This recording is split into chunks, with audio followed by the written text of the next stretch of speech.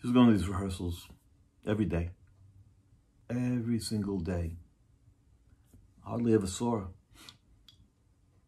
I saw enough though. Believe you me, I saw enough to know something was going on. I'm no dummy. Doesn't take much to put it together. A woman starts dressing more and more skimpy every time she goes out. Starts putting on more and more smells, oils. She was always oiling herself before she went out every morning. Coconut or butterscotch or some goddamn thing, sweet stuff. You would have thought she was an ice cream sundae. The smell would wake me up. I pretended to be asleep while she oiled herself. She was in a dream the way she did it. Like she was imagining someone else was touching her. Not me. Never me. Some actor jerk. I knew she was getting herself ready for him. I could tell.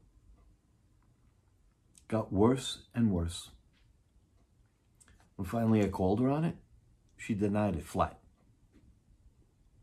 I knew she was lying too.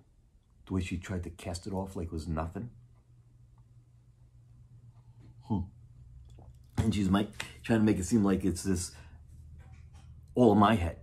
This imaginary deal all cooked up in my head. Got nothing to do with how she said. She's all innocent. And I'm wrong.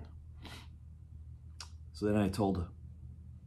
I laid it on the line for her. I said, no more high heels.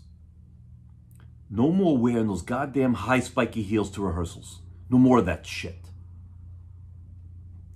And she laughs in my face. Kept putting them on.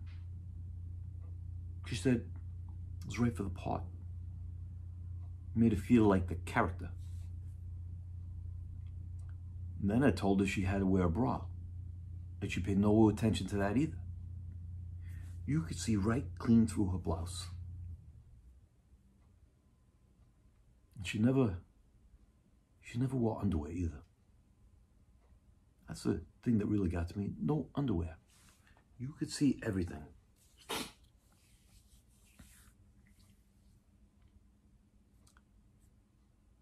You always liked it, didn't you, Frankie? Don't think I overlooked that. So, she starts rehearsing with me, right? Running the lines in bed at night. I'm helping her learn these lines so she can run off every day and say them to some other guy. And these lines are all about how she's bound and determined to get this guy back in the sack with her after all the years he's been avoiding her. How she still loves him even though he hates her. How she's been saving up her body for him and him only.